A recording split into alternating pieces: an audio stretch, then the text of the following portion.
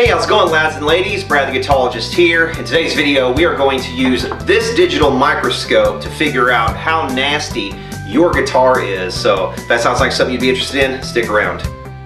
First of all, you guys who follow the channel will notice behind me is a blank spot where my large TV was until just earlier this evening. The thing has messed up on me again, so this is going to be a nice opportunity for us to also use this same microscope to fix the TV at the same time. You see down here I've already pulled one of the boards in preparation. Here's the board and here's the microscope. We're going to unbox the microscope. If you guys want to jump right to the part where we get the guitars and look at nasty shit on the guitar, then I'll put a timestamp down below so you can go check that out right away. But let's go ahead and open this microscope. This has got a larger screen on it. This company reached out to me, and I'll put a link down in the description to where you can pick up one of these as well. They reached out to me, wanted to send me one of these.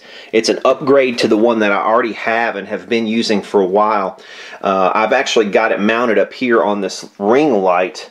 As you can see, here's the microscope here. I have the ability to run out of this one via an HD cable to a monitor if I want to, or I can just use the onboard. I think this is like a, I don't know, a 3.5 or 4-inch screen.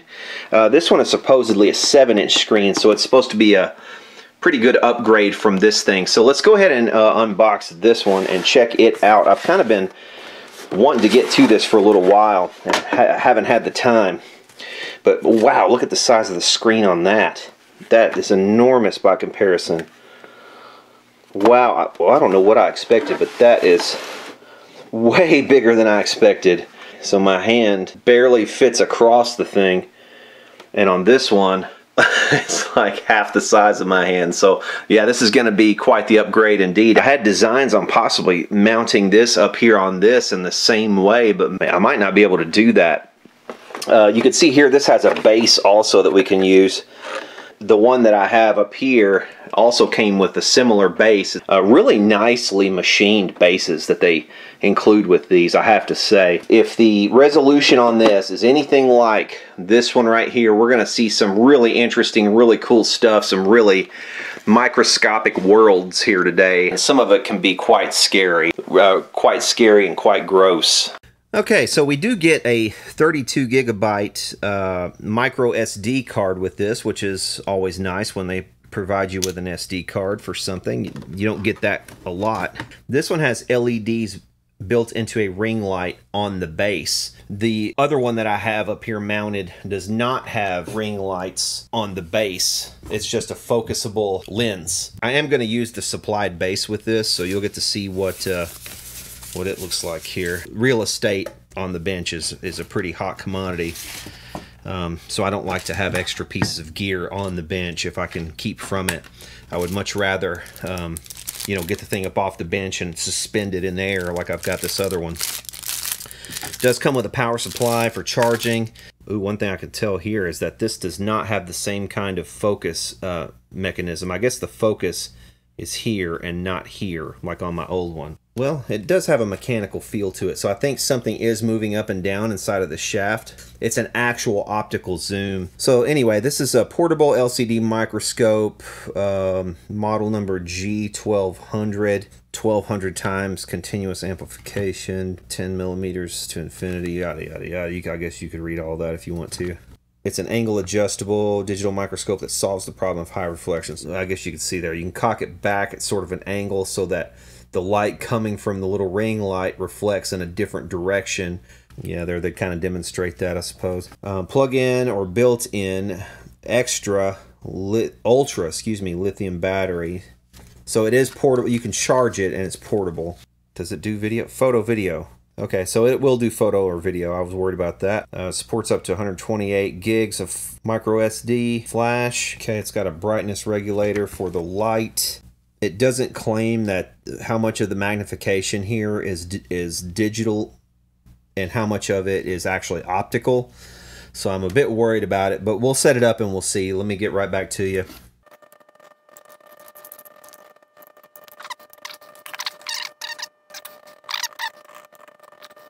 Okay, so we've got a dimmer right here for the LED lights. We've got our flash SD, and we've got our micro USB for charging. Pretty simple. But this one seems, honestly, a little kitschier, maybe, would be the word. Plasticky, you know, just light.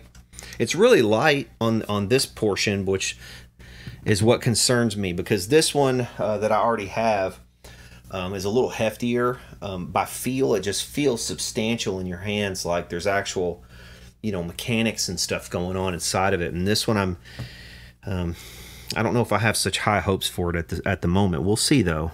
The one thing I will say about these microscopes, dude, they're a really, really cool thing. That if you have kids, you will spend a full day, probably the first day you get one of these, just going around the house and finding odd stuff to put up underneath here. Seriously, let's start out. We'll look at one of these little fret erasers. Let's go ahead and focus this in. Let's see how. Ooh. I can bring this way down as well. And already this one is not as smooth as the other base that I have. It's okay, but it's not. Oh, maybe if I loosen up the, yeah, loosen up the screw. Well, I don't know. This one's kind of clunky. It could really stand to be oiled. Yeah, you know, I can kind of already tell this one is not as good as the other one, I'm afraid. This is not very smooth. I don't like the way that this is behaving. I mean, the thing is, once you set it, like if I was working on electronics, for instance, let's, you know, that's a fret eraser, so you can see kind of the topography of that. But I want to start a recording. Hit the OK button. Okay, so I'm recording. This is recording a video. I wonder if it takes audio. Probably not. Probably not. Let's go back. Let's go down further and see how close we can get.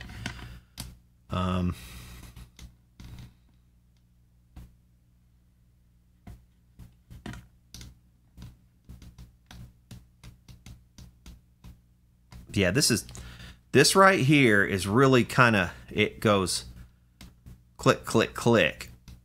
It's not smooth at all. I mean, it'll work for like classroom use or something, but it just feels like this knob is really, it just feels really clunky. Not very smooth at all. Not by comparison to this one, it is worlds worse than my old one in terms of smoothness. And I'll be honest with you too, what the hell is that? What is that? It's like some kind of bubble or something. See, I'm going to okay, so I'm gonna try to film this screen at the same time we're capturing with it, so you can kind of get a sense of how close I am to the object and all of that stuff. So maybe I can intersperse these things, and I probably should do this. 3, 2, 1, soup. There you go. I don't know if you're gonna be able to tell this, but this is, see, and it's like moving it around too, like when I am zoomed in this far. Okay, so that's pretty, it's a good picture, but the thing is, this is so clunky on the focus. It's like it's skipping gears or something, you know what I mean? It's not, it's just not smooth enough. I love the screen. I like the fact that the screen is as large as it is. That's really nice. But, you know, you can see the grit in this. It's basically sandpaper. There's a hair or something. So yeah, kind of interesting. So that's an eraser. Let's go ahead and back this thing out a little bit so that we can get a an electronics board up under here. All right. So what failed on this board was this connector right here, and I kind of predicted that this connector might fail. The TV's on, so it must have been a ground issue. Either that or it was a connection issue right there, like I said it might be. But I don't know if you could see it or not, but it's just wiggling every which direction, and you're going to see it wiggle. Hang on, I'll put it underneath here, and you'll really see it wiggle. If you look closely right here, when I move it, you can see every single one of these pins is moving. It's just, it's not in there really hardly at all. Look at that. Let's make sure it's nice and focused, best we can get it. You can even hear it kind of struggling to fall into focus there. First thing we need is some soldering flux.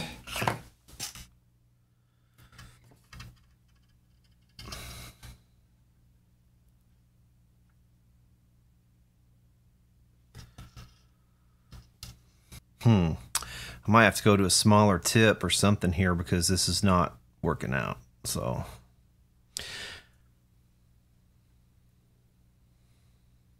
no, stop bridging. So I realized it would have been much easier to switch to a conical tip, or a small conical tip for my soldering iron for this part, but you know, I didn't want to wait for the thing to cool down, and I just it's one of those things you're just gonna have to suffer like I suffered. So the following Thursday. Anyway, so that's that right there, and I think we're ooh, did I miss one? Did I miss one right there? I think that, yeah, sure did. Look at that. Sure did miss one.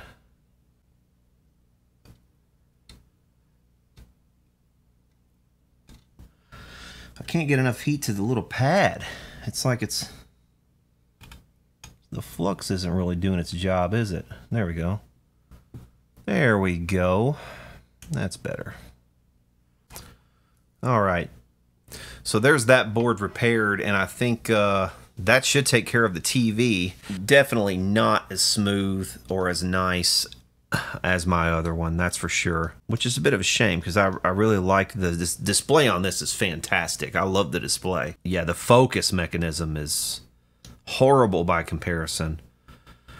I think this model is cheaper than this other one, which, you know, the larger screen makes it attractive, but the other one has an output. It has an HDMI output to it, so you could put it on a bigger screen. It's a better unit.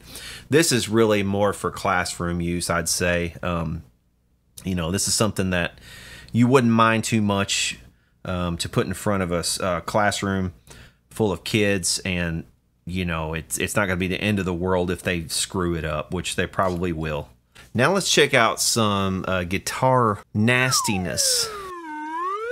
So I've mounted this thing up on my light fixture here, and this will allow us a little more freedom to be able to move it around, and we'll take a look at some micro images of the guitar fretboard. If nothing else, this may inspire you to clean your guitar for a change, you nasty bastards. Because look at all this. It's just every nook and cranny is full of tiny particles of skin and little hairs and God knows what.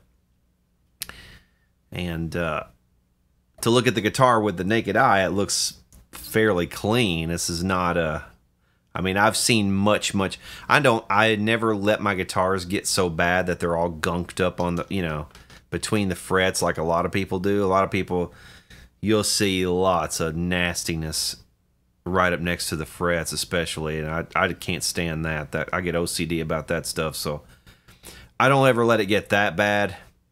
But I've played some guitars from people who had let them get that bad, and it's never a pleasant experience. What is that? Just waiting to see something crawling down here. How embarrassing would that be? Strings are always kind of a trip. Let's get it a little closer so we can see some strings up close. These are actually relatively new strings, and I have recently changed them and cleaned the fretboard, I believe, not that long ago. So this is, like I said, this is relatively clean right now, but you can see all the little particles and things here and there.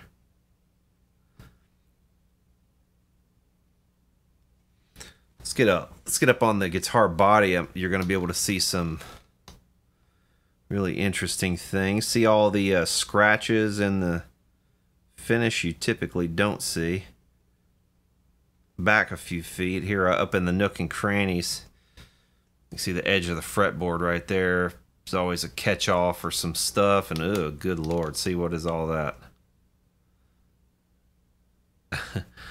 I mean, the naked eye, you can tell that that area of the guitar is dirty and needs to be you know, probably cleaned out at some point, but it's not like, you don't see it as being filthy. Not like this. This is, you know, this is, it seems much worse under a microscope, put it that way. But look at, you know, particles, probably particles of skin, I would guess. Look there inside of that screw hole, just a collection of filth down in there. Oh, this ought to be great right here by the pickups. You can see all the skin particles and God knows what else down there. Of course, those are always a catch-all for gunk and debris of one kind or another. The cool thing about it being on a boom like this is I can kind of pull in and push out. Like if I want to go deeper down in there, I can push the thing down slightly and then pull it out if I want to come out here to the surface of the pickup, for instance. And you can just see the amount of filth pretty much everywhere, even on what I would consider a relatively clean guitar. But, you know, right down, especially if you're a finger picker, right down here where I do a lot of finger picking, you know, there's going to be a lot of skin and other debris that doesn't get wiped down quite as much anyway.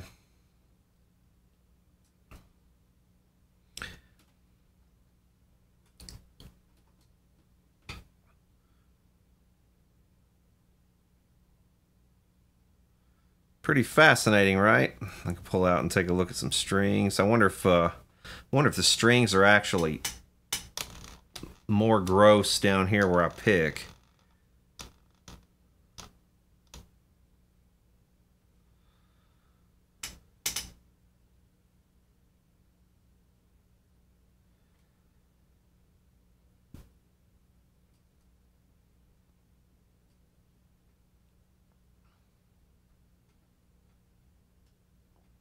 I think these strings are DR Veritas strings, and I think they're supposed to be coated in something.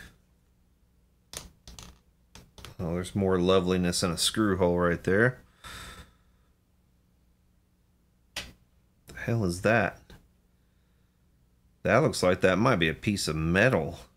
It's made its way down there. But look at all the, just look at all the gunk. Just all the skin cells, the debris.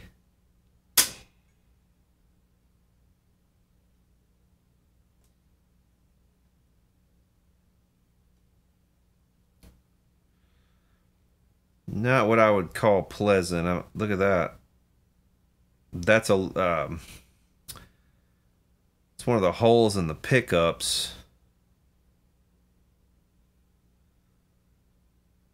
Right there, one of the, I guess it's a guide hole or of some kind. But you can see all the crap down in there.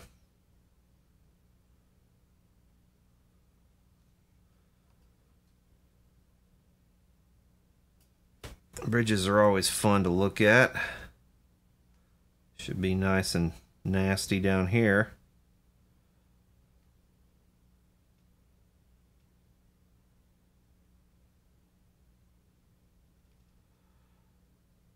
Actually, that's not that bad, is it? I mean, it's dirty, but it's not as bad as I would have thought.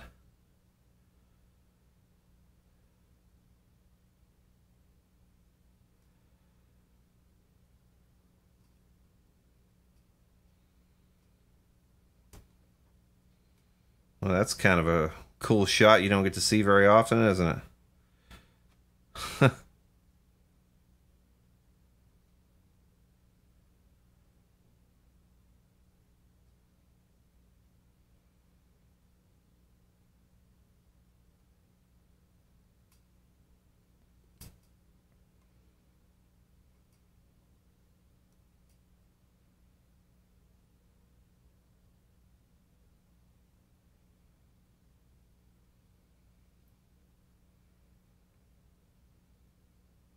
It's interesting to look at how deteriorated some of the hardware is. Look at that. This is a 2002, so this is, you know, almost a 20-year-old guitar, so you can see how much deterioration has taken place on that Allen key there, for instance. Pitting of the metal and so forth. You can see here.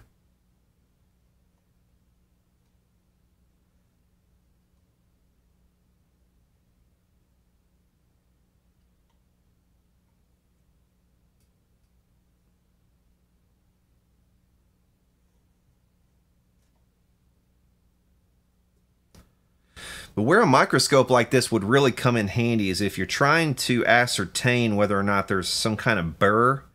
You know, if you have a lot of string breaks or, you know, something like that.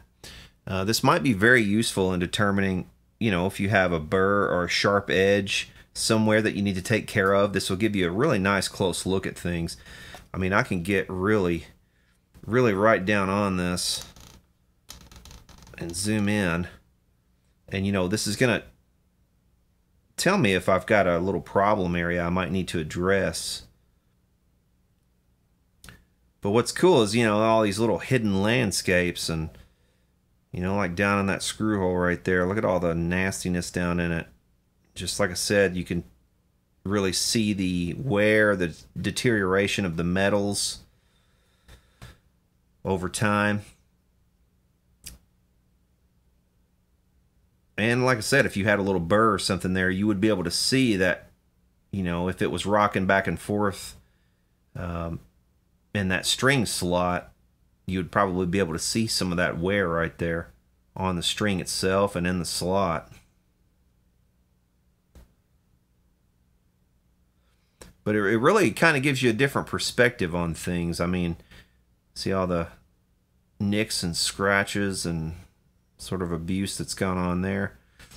Right there is usually a very weak part of most strings, right there where the winding stops for whatever reason.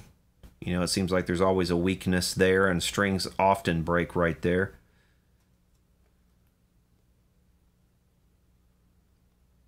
But just an interesting interesting look at a guitar you don't get a chance to see very often, right?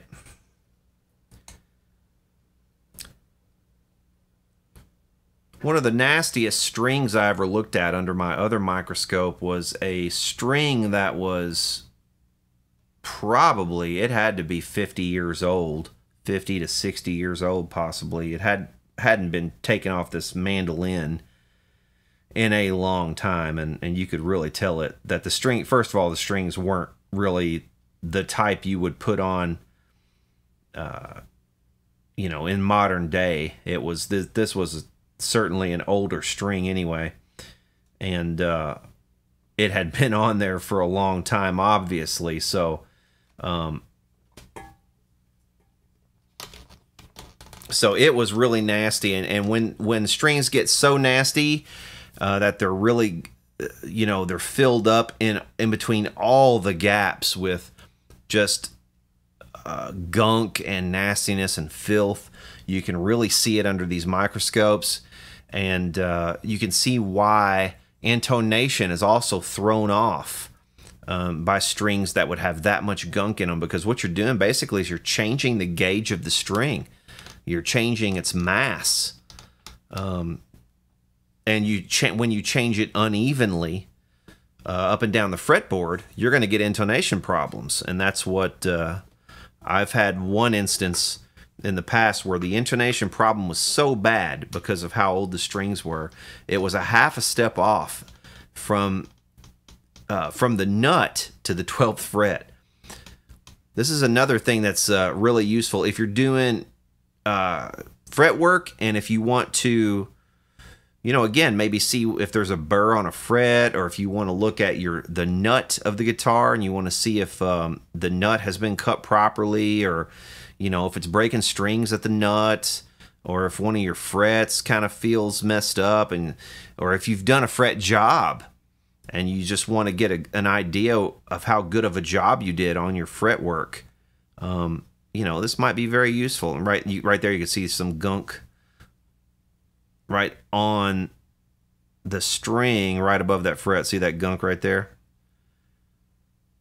Gunk has a tendency, for whatever reason, to kind of accumulate around the fret area, huh?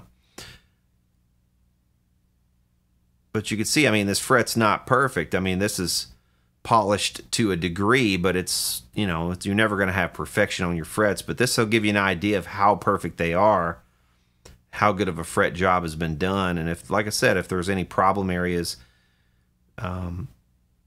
you know, that might be causing unwanted noises or unwanted wear in your strings. So yeah, kind of a useful, fun thing to look at. Your guitar under a microscope. So I hope you guys have enjoyed this video. If you have, hit subscribe down below. And for now, we will see y'all later.